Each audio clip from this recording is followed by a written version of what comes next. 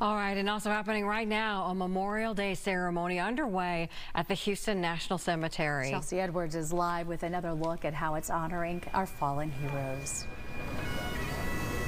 Hey, good morning. Yes, the ceremony started at 9 a.m. You're getting a listen of the Houston Highlanders pipes right behind me. Following this, we'll hear from the keynote speaker, Thomas Brady Bailey, who is a Silver Star, Bronze Star recipient, also received a Purple Heart. Just a solemn ceremony this morning. So many have come out, even with the heat advisory, to honor those who have given the ultimate sacrifice for our country. Let me go ahead and bring in Lashonda Johnson. This is a difficult day for you as well. Yes, it is, because basically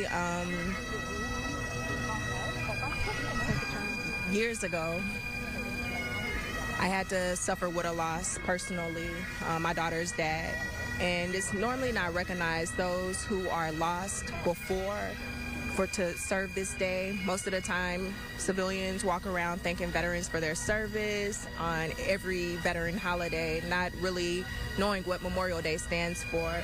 Memorial Day means to celebrate those who were before us, who have lost their life in uniform. And so I'm just here to celebrate that. It was a struggle. I mean, I had several panic attacks before coming out here, but it was a struggle getting here, but I made it. And so that's all that matters. I'm glad that I'm here today. With all that difficulty, I mean, and you yourself served in the Marine Corps. Yes. What kept you going to come out to the ceremony this morning? What kept me coming, of course, every time I come to the cemetery, I stop by my grandparents' gravesite in the front.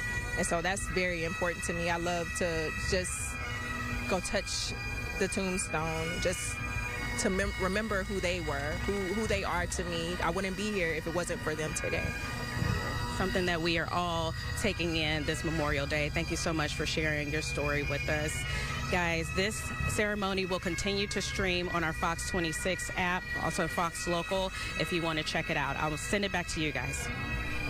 So moving to hear from people who were so closely affected. And we think about so many people just in her exact shoes of feeling that way today. Thanks again, Chelsea. Yeah. Absolutely. Thank you.